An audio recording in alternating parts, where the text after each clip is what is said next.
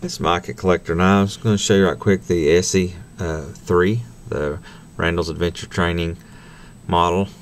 These guys are making some really nice tactical field knives these days, and there's a lot of variations. You don't have to get married to this handle or this powder coat color, because there are many others, but just grab this one to show you. Also, there's different works back here.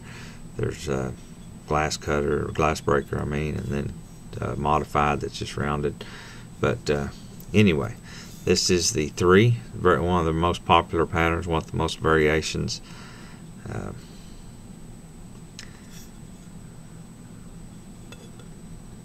Anyway, that one's got a little ink or something on it, but again, that's the ESEE 3 from Randall's Adventure Training. Thank you.